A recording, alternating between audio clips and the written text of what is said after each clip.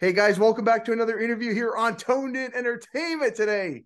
I'm really excited because I have Jeff Bearden here with me, and he is also the author of this new book, The Man Behind the Makeup. How are you doing, Jeff? Doing great. How are you? I'm fantastic, man. First off, author, did you ever Yes, sir. think you would write a book while you were out there slaying the smackdown out there? Well, it's one of those things and stuff, and I'm sure, there's hundreds of other wrestlers and stuff that have heard the same thing and stuff. It's like, oh, your life seems so interesting. Why don't you write a book? And so, it's one of those things that I've kicked around and everything. But you've done so many things, you've been so many places and stuff. It make for a great book. And then, finally and stuff, we just decided to do it. And so my wife and I sat down and put the book together, and we own our own publishing company and our own public relations company. So it was easy and stuff to go through all that and stuff to get the book out.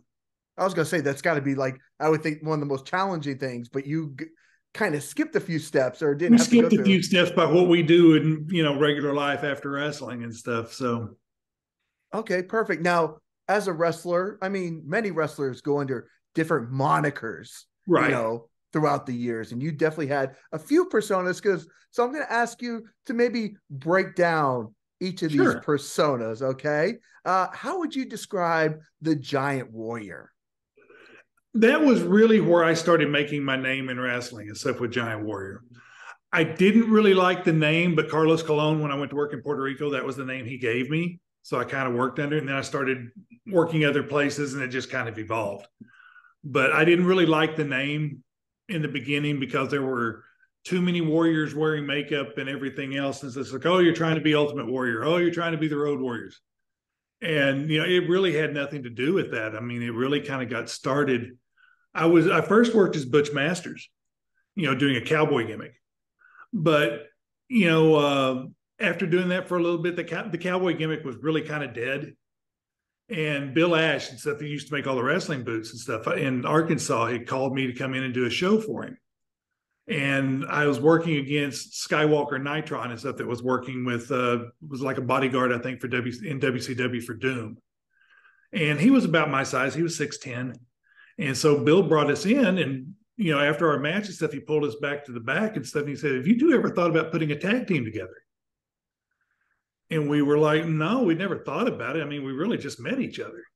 And so we sat down and started talking about it. And he was using the makeup and everything. So it was kind of like, do we kind of switch to do his gimmick, or do we switch to do mine? And like I said, the cowboy gimmick was kind of dead, so we went with the makeup. And through a course of things, we called Dory Funk Jr. and stuff, who was my trainer. I grew up with the Funks. And Dory's like, sure and stuff. He said, let me get you into Puerto Rico and stuff so you can get a little experience before you go to Japan. And so I got in there and stuff, and Carlos decided to call me Giant Warrior because my height and everything else. And that's name kind of stuck with me for about 6 years or so before I quit using it. Yeah, because when you like YouTube Giant Warrior, you get a lot of Andre the Giant, you get a lot of Oh Ultimate yeah. Warrior. So it's kind Yeah. of like you have to put your name, Jeff Bearden, in there as Right. well in order to Right. find your matches on YouTube. That or So Giant Warrior Wrestling and stuff. You can find it that's true. That is that true. way and stuff too. So, but yeah, so I mean, I wasn't, I didn't really like the idea and stuff of what we were, the Giant Warrior. I wish we could come up with a different name, but it started working for me. So then it's like, well, okay, it's going good. So there's no, let's take it and run with it. Now, what about Butch Masters? How would you describe Butch Masters more than just a cowboy? I was,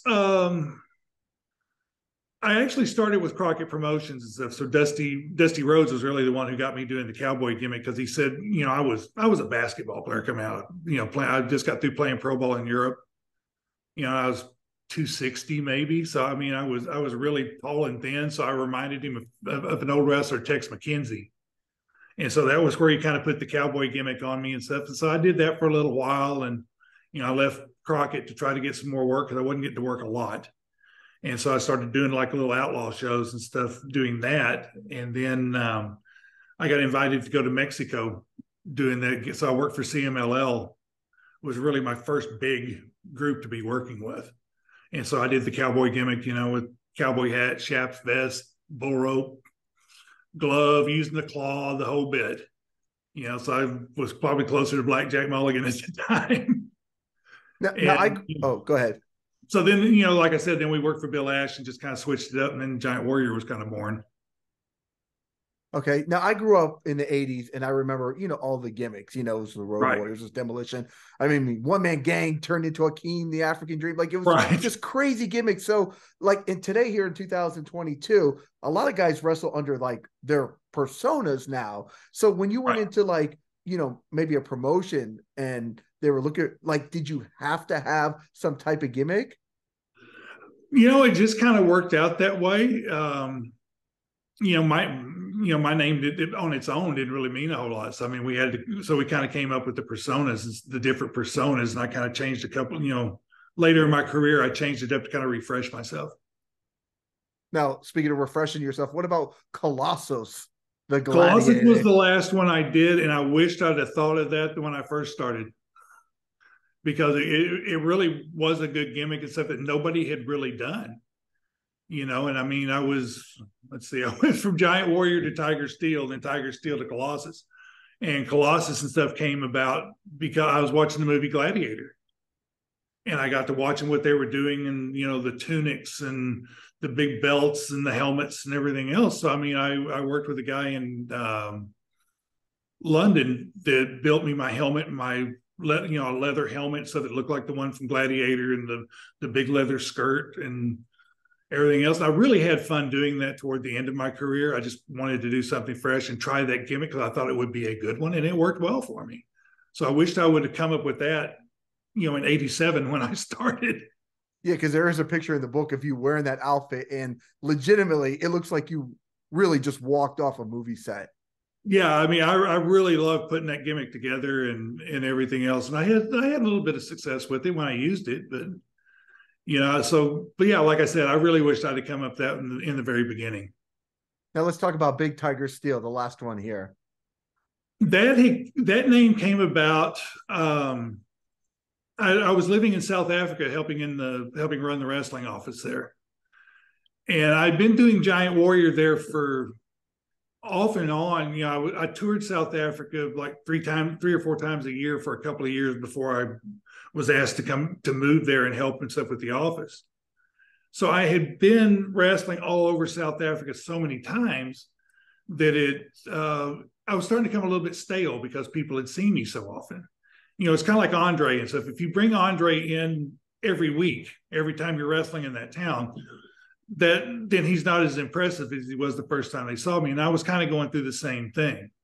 They'd seen me so many times that I needed to come up with something new. So I took a 6-month break, and Paul Lloyd and I sit and figured out what we could do for something different. And he knew that, I always had a big love for tigers. So he's like, well, let's use Tiger and stuff. You name, you're big, you're strong. Let's use Tiger Steele. I said, well, if we're going to use steel, let's put the E at the end of it and stuff instead of, thinking of a piece of metal. And that was kind of how I came up with Tiger Steele. So I did that probably the last year or so that I lived in South Africa. And then I started working in Europe, and that was all the stuff that I had set up for was doing Tiger Steele. So I took it to Europe. That worked real well. So I just kept using it and stuff for a long time. Now, speaking of Andre the Giant, at least the stories, that I've heard, through the grapevine, is he was kind of like a guy that took no nonsense, and you were in the ring with him. So how was your experience being in the ring with Andre the Giant? Andre was good to me. Maybe that came and stuff for me being so closely associated with the Funks and Dick Murdoch and the guys that trained me and stuff. So maybe he gave me a break because of that. But I remember the first time we got ready to lock up, we did the big test of strength thing. And I don't know if it was the look on my face or what, but Andre started laughing. And I've got pretty big hands, because I'm a legit 7-foot person and stuff. I was going to say, you are 7'1". Yeah. I'm 7'1.5" I don't ever claim it though. Okay. But, they booked me as 7'2" for my whole career, just like they booked Andre 7'4". And I mean, he was maybe a half inch taller than I was and stuff. Andre, he wasn't the 7'4" they claimed, but I wasn't the 7'2" either. But I guess it was the look on my face, because I've never seen my hand look small to anybody. And my fingertips just barely got over the palm of his hand. I just got up to the first crease of his knuckles. And I had never seen that before. So I don't know if it was the expression on my face that made him laugh or what and stuff. But I mean, we worked really well together. I would have loved to have wrestled Andre 10, 15 years earlier in his career and probably 5 or 6 years later in mine. Because, I was really green still when I went to Japan and stuff and worked that first time. So, I mean, I wish we'd been able to cross paths at a different time point, because it would have been fun working with Andre, and I could have learned a lot and stuff from working for somebody my size. Because, that was the thing when you're a giant, like I am, there's not that many people to really learn from. But, it was a great experience wrestling Andre. I just never seen anybody that, worked with anybody that size. Now, I go to a lot of local shows here in the independent scene. Like, I'm a huge fan, and I see, a lot of the same fans over and over and over again. While you were out touring, would you see some of those regular fans over and over again? And if you did, what were some of maybe like the things that stood out about them? I did see that, because, I mean, every tour that I went on, I was always invited back.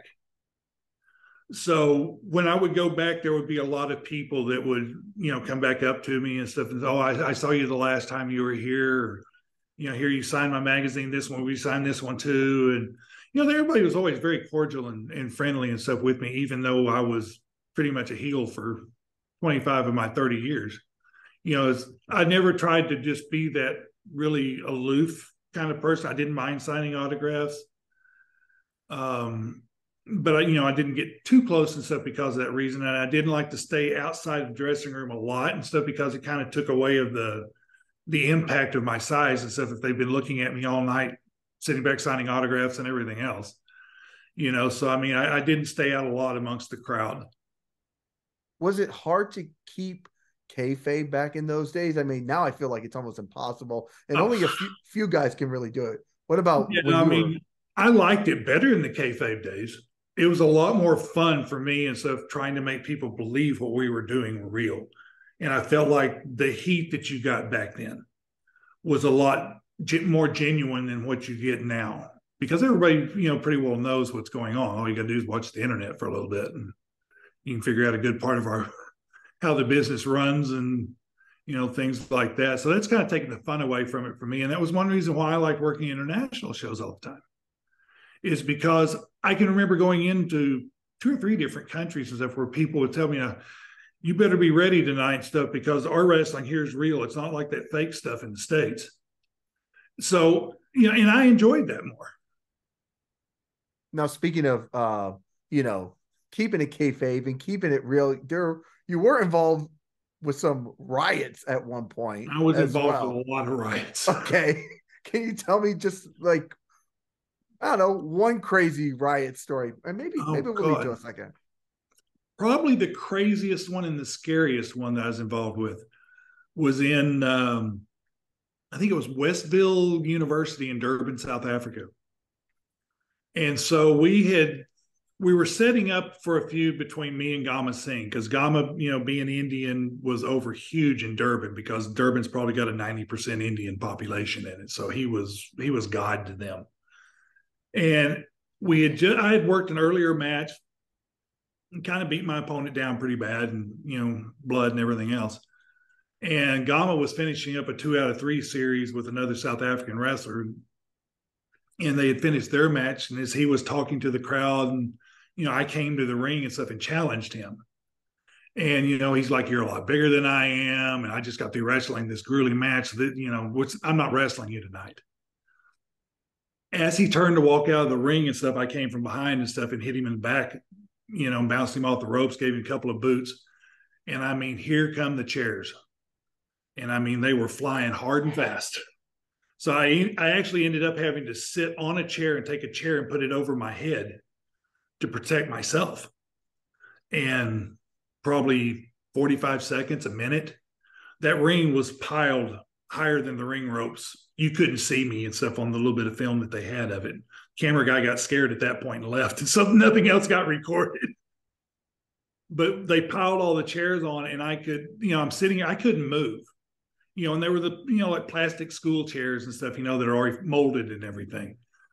and I couldn't move. And I started smelling smoke. One of the fans had tried to set the ring on fire. They were trying to get the canvas lit. And I'm sitting under here, and it's like, I can't move. I can't go anywhere and stuff. So, I mean, this thing goes on fire and stuff, I'm dead. And then I start hearing gunshots. I thought, oh my God. Now I'm sitting under a bunch of plastic chairs and they're shooting guns. Not a safe place to be either. And then the lights went out. And then I could hear the dogs because the riot squad had showed up with all the riot dogs. And so everything kind of, the lights, I see the lights come back on, and we started taking, they started pulling the chairs off of me after they got everybody cleared out of the building. And as we were pulling chairs, as if I had turned around to take a chair and throw it to the floor, and there was a guy standing in the corner that had been taking chairs off of me the whole time too. So I thought he was, part of the ring crew. And as I turned back around to grab a chair to throw out, as I threw it out, the guy took a knife and stabbed me in the chest. And the promoter, Paul Lloyd and stuff, actually shot the guy off of the ring apron. He shot the guy. He shot the guy off the ring apron and it stabbed me. And when we got to the back, the doctor told me that he said, "You are so lucky, you don't even realize it." He said, had that knife been going horizontal, he said it would have gone through your ribs and got your heart. He said, thankfully and stuff, it was going vertical. So when it hit my rib, it bounced up. So that was the only thing that saved me that night.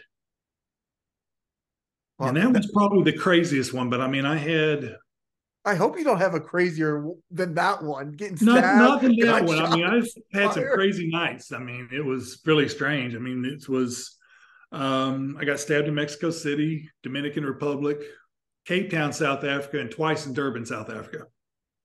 Wow. Here in the States, when I go to AEW or WWE or whatever, yeah, you're going to walk through security. You're going to get your metal detectors. But I've never seen a riot squad or riot dogs. Was that something that was just common when you traveled, at least overseas? I didn't see it too often, but I mean, there were times in the right places, I was able to get a lot of heat. And, in places like that, they're so nationalistic, and they're believed so hard in their heroes and stuff there that, yeah, you could get things going and stuff when you were really rough, and cheating and whatever, using foreign objects, whatever it took and stuff to get things going. But I wrestled in Durban, South Africa 15 times, and I had 11 police escorts out of the building. Wow. Where I either had to stay till everybody was gone, or they would all get around me and load me in the back of a police car and get me out of there.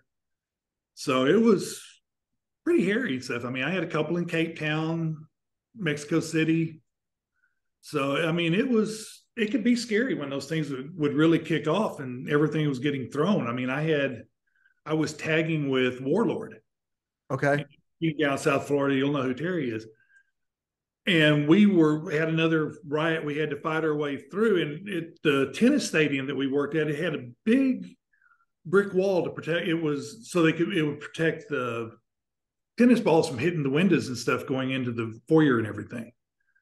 Well, you had to walk behind the wall to get to the doors, but you had to walk under the balcony. So, I mean, with everybody throwing stuff, and I was used to, having some times like that when people were throwing things in Mexico. They were real bad about doing that. But they like to pee in a cup and then throw it in your face. Oh, goodness gracious. And I had a partner and stuff down there that had happened to, and I mean, he got such an eye infection from it. So I learned and stuff when I got close to where the people were and stuff, I learned to duck my head. And that night and stuff, as we were going back, Warlord was in front of me, and they used the rim of a tire and stuff that they'd welded a metal rod in to use it as stanchions, between the seating and stuff going up the steps. Somebody had taken that tire iron or the rim and dropped it off the balcony and stuff. And thank God I was looking down and it caught the top of my head and just peeled it. If I'd been standing straight up, it might have killed me and stuff on that one if it hit me direct enough in the head. Well, no, I really see why you wrote a book, because you should have like a Netflix docu-series or something like this, because the stuff here is just crazy. Your book is not that long either, too. So I feel like it's 120 pages or something like that, 125 pages. Right. I feel like there's at least a part for part 2 and part 3 already. I have a bit of a reasoning behind it. So I have Parkinson's disease. Okay. So my memory and stuff is not really good at times. So that was what I could remember at those. And after I got through writing, it's like, God, I didn't tell him this. I didn't say this. I didn't say this. I didn't say this. I just forgot. And, so now I've had a couple of people say, are you going to do another one with the rest of the stories that aren't in the book? Like, I don't know, maybe. Like a lot of this stuff, like, like I mentioned, I grew up in the 80s, and like the only thing I can equivalent to like your stories as far as me growing up was when Sergeant Slaughter became like an Iraqi sympathizer at the time. Right.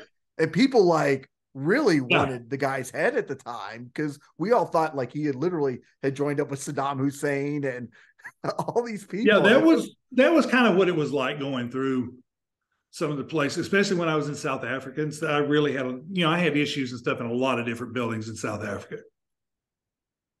So, I mean, but I enjoyed it. It's one thing and stuff after it's all said and done, you sit back in the dressing room, you get stitched up or patched up, whatever you need to do. And you kind of sit back and take a deep breath and say, I did my job right tonight. If I can take everybody to that point, to such a frenzy that they want to kill me, I did something right. I guess sick and crazy as it sounds and stuff, you still got to feel that, or I did anyway. It's a positive way of looking at things, I guess, right? Yeah.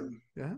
Now, there are 3 guys that absolutely terrified me as a child, and one of these guys you were familiar with. Now, the 3 guys that terrified me as a child were the Great Muta, Cactus Jack, and Abdullah the Butcher.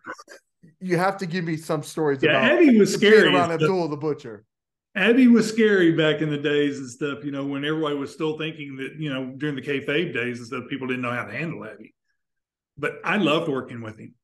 He was one of my favorite people in my career that I worked with, was Abdullah and stuff. Because, I enjoyed as big as I was, I kind of developed more of a brawling type of style. And, a lot of promoters didn't, when I was early, like when I was in Puerto Rico, didn't really want me trading holds and things like that, and doing actual wrestling. I was trained by Dory Funk Jr. Dory was one of the best scientific wrestlers in the business.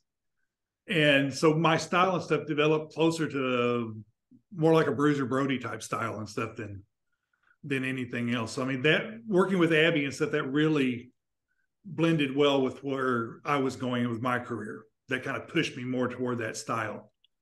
But it was amazing working with him. And when we would be outside fighting, the things that he could see on the floor to use as a weapon or something like that amazed me, because I was like, how did you see that?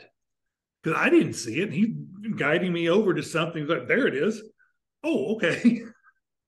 And Abby did the greatest thing for me. And I've always appreciated it. And I've told him that a dozen times. That the first time I wrestled Abdullah was in a big baseball stadium in Bayamon there in Puerto Rico. And we were having our match and stuff, and I saw Abby get the fork out.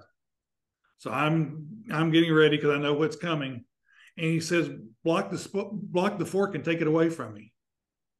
So I blocked it, took it away, hit him a few times and stuff with it. He's bleeding like a stuck hog. And he wouldn't let me bleed that night. And the people from Puerto Rico and stuff were behind me, because I was probably one of the few people that, if not the only one, that they had ever seen work Abdullah and stuff in a big match and not bleed. So he kind of made me in Puerto Rico by doing that for me. So, because they thought, he's wrestled Abdullah and stuff, and look at what Carlos Colon and Vader and them have all, bled buckets and stuff working with him, and I didn't bleed a drop. So that just, boy, he must be something. And that was what really made me in Puerto Rico. And I've always been very appreciative for what he did. And we were, I was fortunate to work with him in Japan and, some other places and stuff. So, it was a night off for me and stuff when I worked with Abdullah. I always look forward to those matches. Was there any like interesting or funny story you have with Abdullah the Butcher? Like, did you guys go out to dinner anywhere? Did you guys travel together? Not really, because we only on the buses and stuff in Japan. Puerto Rico was a heavy kayfabe place, so they wouldn't even let the heels and the baby faces get anywhere close to each other. We could be fired just from riding to the arena with each other.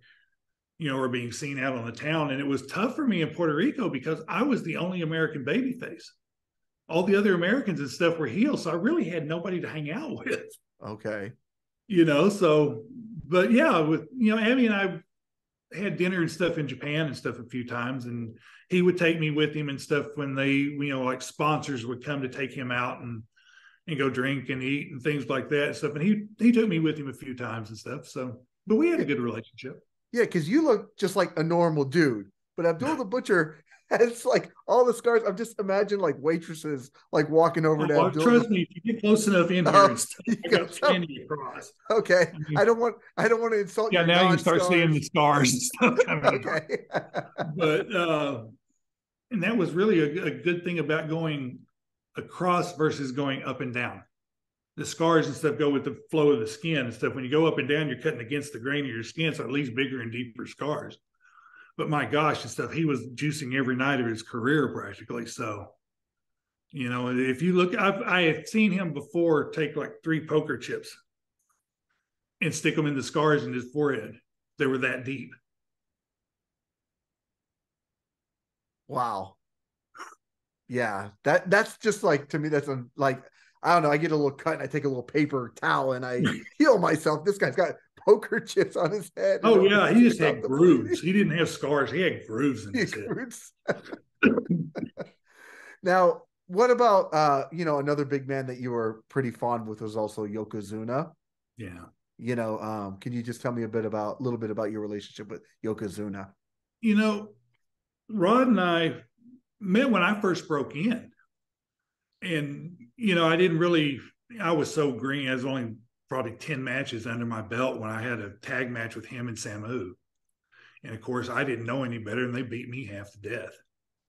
And that was the only time I'd wrestled him. And then I'd gone back to working in Mexico again, but this time as Giant Warrior instead of Butch Masters.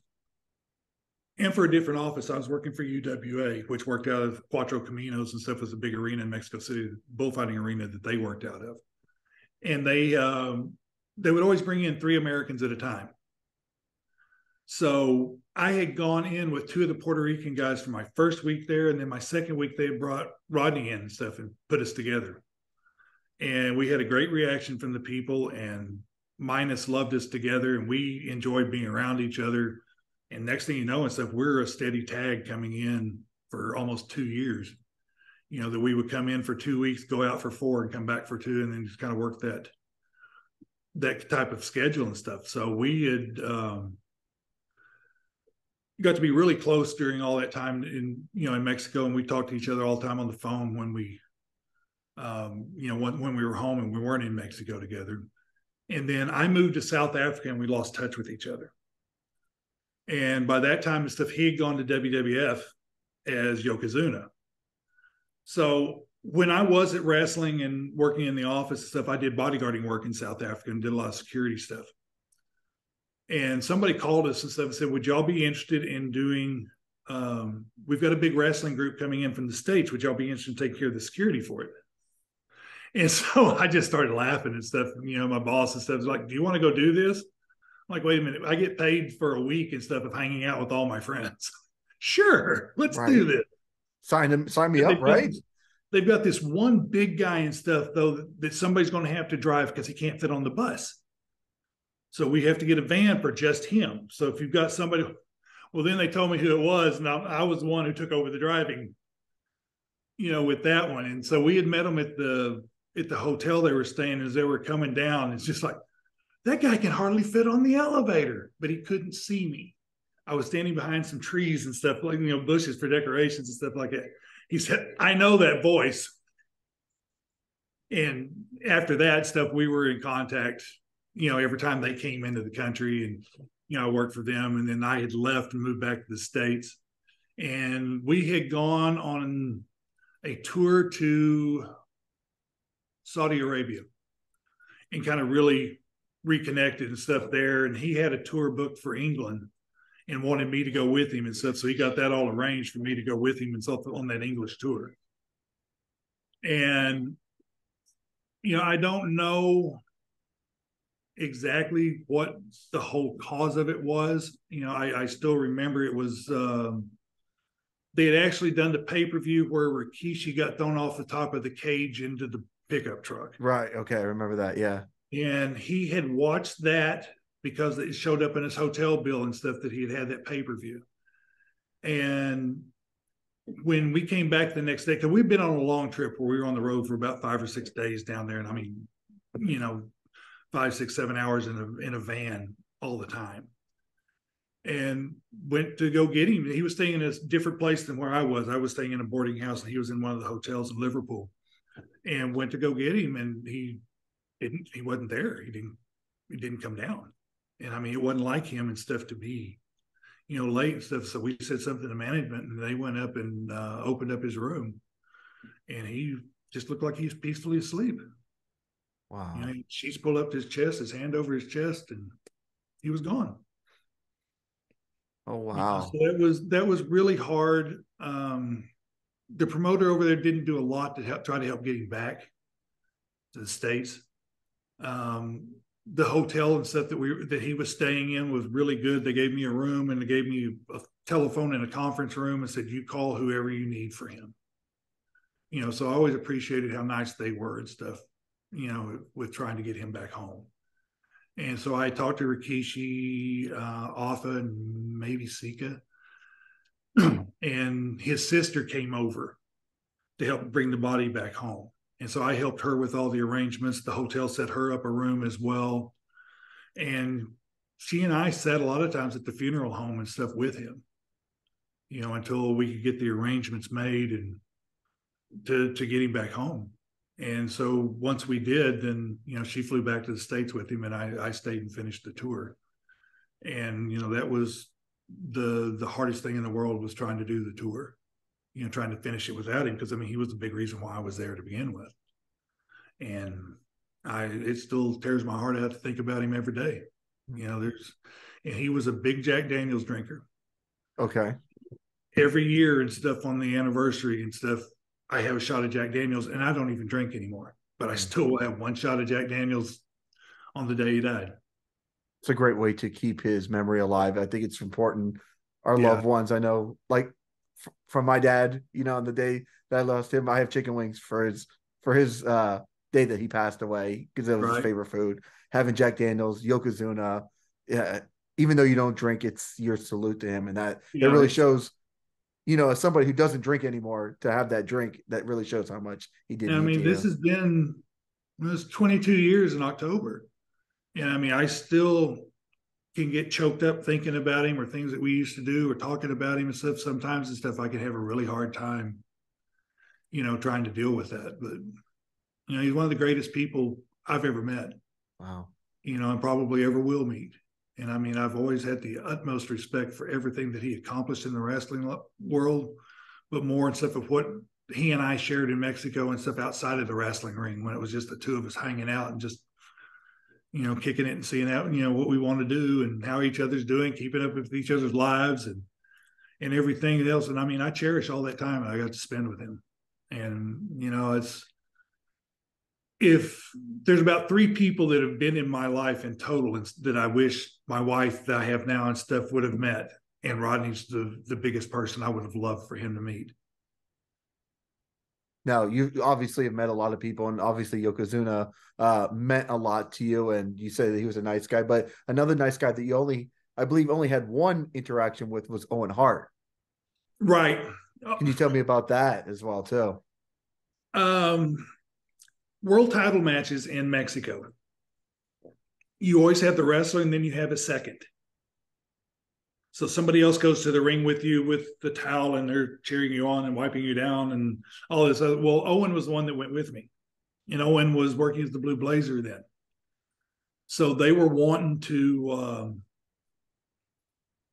they were going to set something up out of our finish, except for him to come back, because he was still going to be there another 2 weeks. I was going out as he was coming in. So they were setting up a match between somebody else and him, for a mask versus mask match. So Owen and I go out to do the match. And the finish ended up being and stuff is that we bumped the ref, I was wrestling against Connect, which was one of the Mexican legends. And we had worked to finish, pile drivers were illegal in Mexico. That was an automatic disqualification to do a pile driver. So we set him up for the pile driver. Owen got on the corner and stuff and got his feet. And we did the spike pile driver on it. And so I did the cover. The ref counted to 3. And then everything started flying into the ring, and the ref reversed the decision because he got scared. And so Owen and I are trying to figure out, because it was a full-blown riot, and they're throwing everything under the sun at us. And I had been down there before, so I knew that the old peso coins were heavy as could be and were worth nothing. So they had no problems throwing those things. And I had been cutting the back of the ear from a peso before, early the first time I went to Mexico. So that's how I learned it the hard way. And so we knew to get chairs and stuff. We're carrying chairs over our heads and stuff so people couldn't throw coins, and hit us with rocks and bottles and everything else in the face. So we were protecting our faces. And as we were going up through that crowd, somebody and stuff cut me back and forth. And we still just kept pushing through till we could get to the dressing room. And when we got back there, we didn't realize just how bad I was cut. And I ended up going to the hospital later that night. I took 60 stitches inside and out to seal it. But I had to go. They wanted me to go do another match after that because I was booked somewhere else in town. So they packed everything in really tight. And I went to the ring. We did our match. I think I went in the ring for about 2 seconds, hit somebody, and came back out because we didn't want it to bust back open. Well, when I went to the hospital and stuff, and I talked to Owen earlier, so we were talking about, I had a 2:00 in the morning flight to go back to Puerto Rico. And during the time that I was doing the other match and went to the hospital to get the stitches, Owen had gotten the key to my room and went into my room and put everything and stuff together and stuff into my suitcase. And he put out a change of clothes and stuff and left it on the bed. And he left a note for me and stuff. He said, "I hope you're all right. That was kind of a crazy night we had tonight and stuff. If you ever need anything, give me a call," and left his number for me. And that was my time with Owen. Everybody talked about what a great ribber Owen was with everybody and stuff. But to me and stuff, he was just a great guy and stuff that helped take care of me and stuff in a bad time. Unfortunately, he didn't get a chance to play a practical joke on you. Right. Which I'm sure would have been another good story. Right. Now, it's kind of crazy because it's like, you're talking about people throwing pesos and chairs and everything. And here, like, when I think of like people throwing stuff, and not that anybody should ever throw anything into the ring, but it's like, I just remember the NWO and it's like beers and popcorn and stuff like that. It just seems like I welcome candy that being thrown into the ring versus like what you guys went through. I welcomed that popcorn and Cokes and stuff. That was nothing compared to what I've had spark plugs, bottles, rocks, cinder blocks, one of the big spiny cactuses I had thrown at me one night in Mexico. So on top of getting stabbed 5 times and all the banged, getting my head split open, and it was just a crazy life and stuff back then. And I think it was because it was mostly during the kayfabe era and stuff. So the fans and stuff would really get invested in their heroes, and especially overseas and stuff, because that's their local guy. And I'm the big nasty American coming in and stuff to, and taking advantage of him. I'm too big and stuff to be wrestling against him. You need to be wrestling against 2 guys, or you need to be wrestling against somebody else and stuff. So, I got to hear all of that and stuff, but they would get behind those people, and if they can't beat you, they're going to help their hero beat you. Wow. And that was where, things would get started. And like I said, during the riots, when you're fighting your way back through the dressing room, you're catching punches and kicks and, everything else along the way. But yeah, it was a scary time some nights. It was legit. Like, yeah, people took it really seriously. And like I said, it was whatever they could find to throw. They would take paper cups and fill them with dirt and pack down the top of it to throw those so it was more solid. And peeing in cups and trying to throw it in your face. And Mexico and stuff, I had somebody throw the angel hair that you use at Christmas. Oh, right. Snow looking stuff. Well, that's fiberglass. And so they would throw that at us. Well, then that fiberglass would get in your skin, and then you're itching to death and stuff with that. So, yeah, I mean, I've seen some crazy stuff thrown in the rings at me. Well, we've talked about it's just mind-boggling. I'm just spark plugs and cactuses and cinder blocks. Like, it feels like an episode of The Simpsons, not real life. Yeah, exactly. Now, we've mentioned some great people. Is there any one person in particular that you wrestled with and you were just like, oh, I wish if I had to do it all over again, I wish I never had to get in the ring with that person ever again?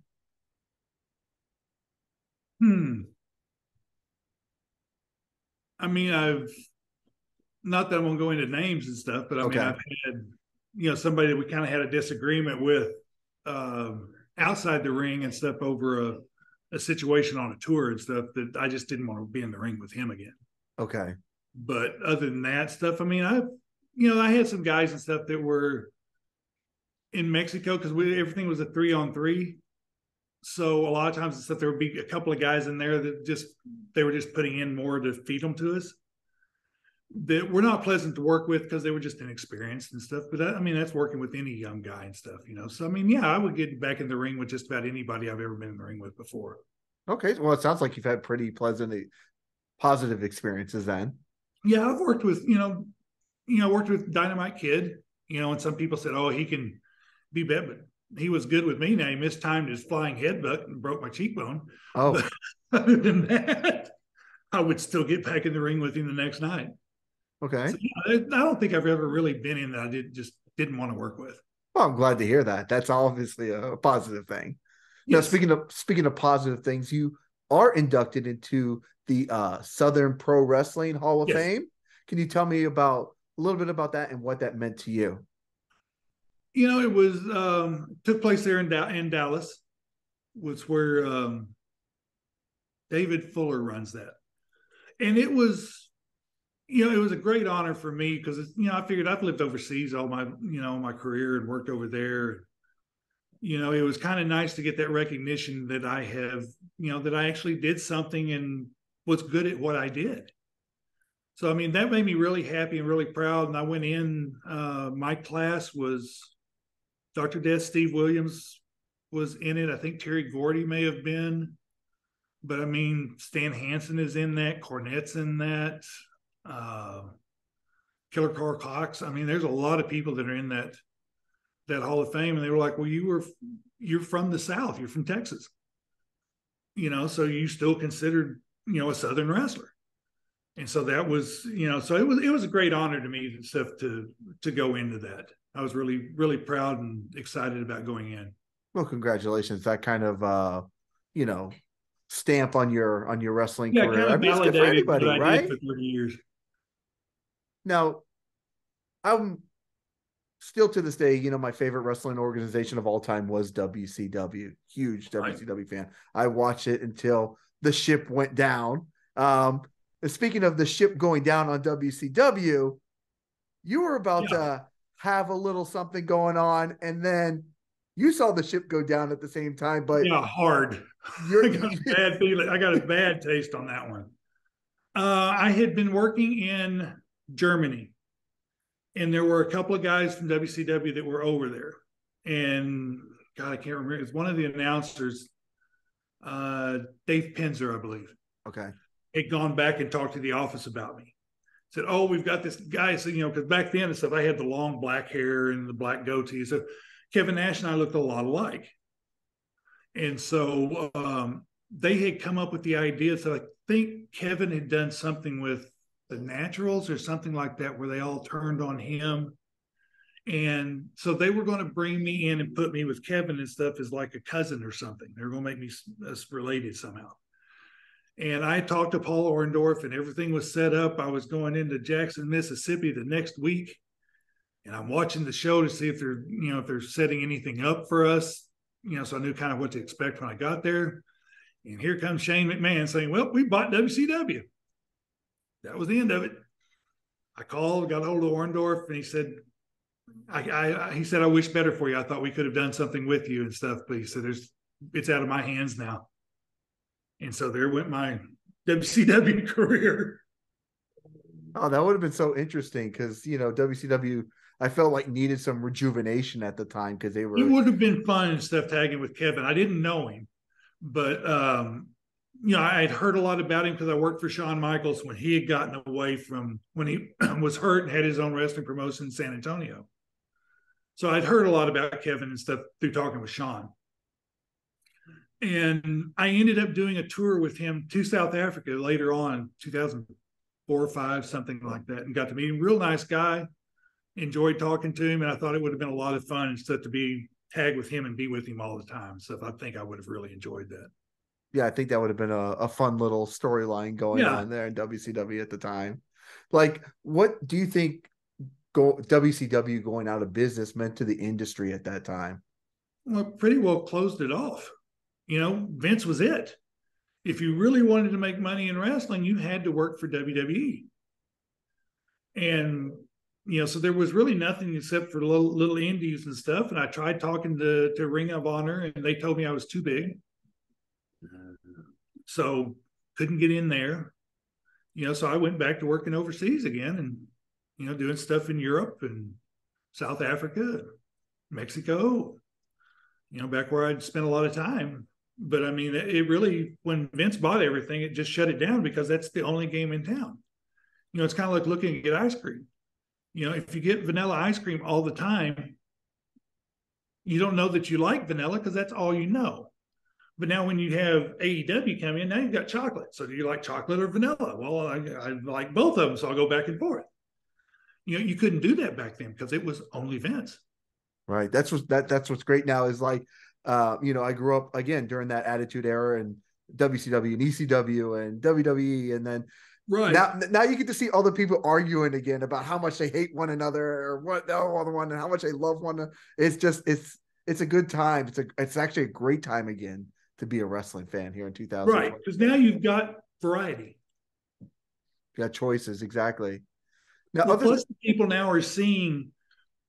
You'll get to see AAA and stuff on television. You can see New Japan on television now. And that was stuff you didn't see. I mean, when I first started working in Mexico, and probably the first 2 or 3 years I was there, they didn't have television. And really, so everything worked off of magazines and posters and, loyal fans and everything else. And I mean, those buildings were packed every week without having television. And it was kind of like when they brought television to Mexico, it started killing the houses. Because now we can stay home and watch it without having to go to the arenas. And now we're getting it for free. We don't have to pay for it. So the crowd started going down in Mexico a lot. When television started, at least with UWF, this was the case. So yeah, now stuff people are getting, and plus you've got the internet. How do you watch wrestling from everywhere on the internet? There's too much. I can't watch it all. Right. And I mean, pick a country, you can pretty well find somebody and stuff on the internet that's got a match. Yeah, but there's still something about that live experience that definitely overtakes watching it on TV. Yeah, it's always better live. Yeah. I can remember the first time I ever saw a live match and stuff when I was a kid. And it was just like, oh my gosh, this is a lot different than watching it on television. Yeah. So I mean, I loved going to the live shows then. And I mean, I grew up in Amarillo, Texas, which is how I knew the Funk so well. I went to school with Dory Funk Jr.'s kids. So that's how I got to know them. And I mean, Dory used to leave me tickets and stuff I had 2 tickets every week at the Amarillo Sports Arena to go to the matches, whether I used them or not. There were 2 tickets for me every week, and I went every chance I got. I love the fact that you just said go to the matches. Yeah. That's the term I remember my dad saying to me. We're going to the matches this weekend.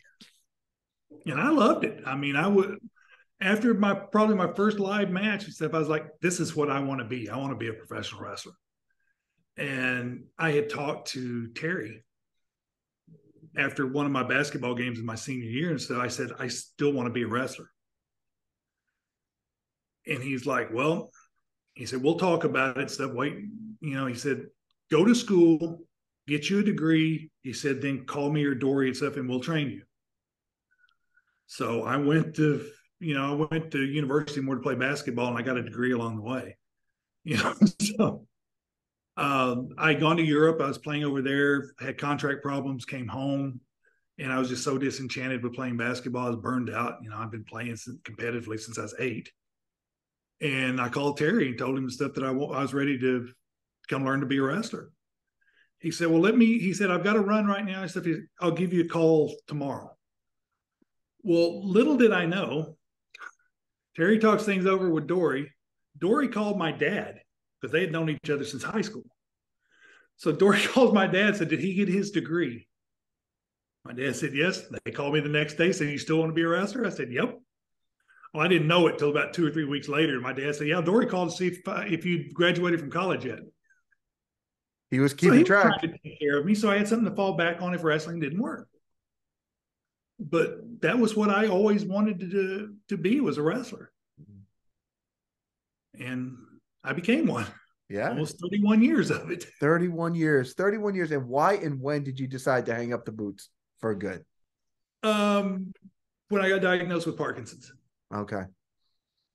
I'm fortunate now. I have a really good doctor that she keeps me pretty level. So a lot of my Parkinson's symptoms don't show up a lot.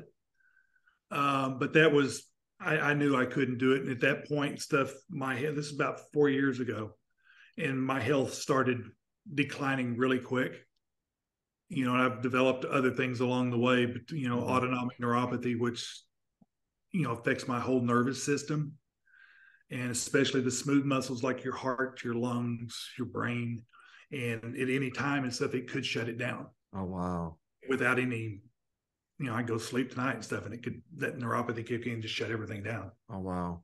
So once I got that way, I started having a lot of balance problems, to the point that I was even in a wheelchair about 6 months ago, and I've gotten out of that now. I went to Mexico and got stem cells. Best thing in the world. Okay. I'll recommend it to everybody. But that pretty well made it to where I couldn't wrestle anymore. And, until I got under the right meds and everything, my speech and stuff was real bad. You couldn't understand me very well. And I still get stuck on words from time to time, but not that often, because like I said, I've got a good doctor who's got me on the right regimen and stuff with pills and, everything else and stuff. So, it's not as noticeable. It's more noticeable if you're with me in person, because you can see my hand shaking and, everything else with that one. Or, I get stumbled on words and I can't get them out. Well, you're sounding absolutely great so far. Like, yeah. I wouldn't even be able to tell. I'm having a good night. Okay. But I make sure I took a couple extra pills before we did this. I would. Oh, now what are you doing to keep busy nowadays? I know you're doing some important stuff out there too. My wife and I are co-founders of At Large Public Relations, which is a PR company and stuff that we work with people all over the world and stuff, help trying to get them into magazines, books, TV. We've had stuff in Times, Forbes, the Ellen DeGeneres Show, ESPN. We've had some good success for a small little independent company. And then we also have Clarence Publishing, which is a publishing company and a ghostwriting company. Okay. So we do a lot of ghostwriting and stuff for other people. Will call us in and stuff. Say, I want to do a book, but I don't know how, or I don't have the time. Or so we match them up with, or we've got several ghostwriters on staff. So we just match them up with the right person, and they take it, and we can take a book from idea to the shelf. So we can cover the whole gambit and stuff of getting a book on the shelf. Okay.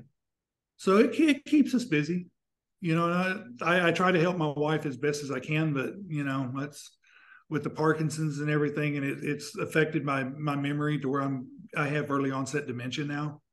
Okay. So it makes it hard for me to do stuff with her all the time. I just have bad days, but when I'm having a good day, then, I try to do that. I try to help her where I can. We've got a decent little blog going, stuff called Style and Sand. It's really just, we cover everything under the sun on that, and scuba diving stuff, and, trips that we take and things to see in other cities and along the way. And so we have fun with that. But yeah, it keeps us busy. Okay. Are you also doing like anti-bullying stuff as well too? I was. You were? Okay. When I was just about to retire, when I was getting really close to retiring and stuff, I went into doing motivational speaking for a little while. So I was trying to go to high schools, but it's hard to make money instead of speaking to high schools because they don't have the money in the budget to pay you very much. So you kind of start doing some of those just because it's enough to put a little money in my pocket, cover my expenses, and it kind of passed time. And I enjoyed working with the kids and stuff, and working because that's a big problem with kids and stuff today is bullying, both cyberbullying and in school and outside of school and everything else. So I was glad to be a part of that, but I couldn't make a living doing it, so I had to quit. But I enjoyed working with the kids, and I did a little bit, not a lot, but I hope I was able to help a couple of kids along the way and stuff. And if I did, I'm happy as can be. Right. Yeah, it's such an important thing to do, definitely. Anything else you'd like to say? Other than people should definitely pick up this book because it's sure awesome read. Need a Christmas gift, go on Amazon and get somebody a copy of my book. It's the one place, you get it on Amazon, you can actually get it in time for Christmas. Any place else you're screwed, but Amazon, you can still get it. Yes, and it's available on Amazon Books. It's available on ebook. It's also available on audiobook. So there's 3 different ways you can get this book. Awesome. Well, is there anything else we should know, Jeff, before we let you go? Not that I can pretty well say it. I think we've covered a lot of stuff. There's a lot, get the book if you want to know more about me. And, I've enjoyed being on here with you tonight. And ever need me again, I'll be here. Just let me know. Awesome. No, I appreciate it. Fascinating, absolutely fascinating conversations. And definitely the book here is, whether it's Christmas time or not Christmas time, after the holidays, you need a great story to read. Netflix kind of picked this up. Hulu, somebody out there, Peacock. Good stories in here. Good stories in here. I'd love to see that. It would make for great programming. I'm telling you right now, for sure. Well, Jeff, where can people follow you? You can follow me on Jeff.Bearden at Instagram. JW Bearden at large on Twitter. And then I have a Giant Warrior page on Facebook. Okay. Absolutely perfect. Well, Jeff, thank you so much. It was. Oh, thank you. I enjoyed it. No, it was absolutely fantastic talking to you. And I'm actually going to read the book a second time because I'm sure there was stuff I have to reread after hearing your stories again. I'm going to give it to my wife too to read it. You got to read this book. I hope y'all enjoy it. It was really great. Well, Jeff, thank you so much for taking some time out. I really did enjoy speaking with you this evening. Thanks, Tony. I enjoyed it too. All right, guys. If you like interviews like this with Jeff Bearden, make sure you hit that red subscribe button so you can stay tuned in here to Toned In Entertainment for future videos. Subscribe to the channel. Do it. Go now. Do it now.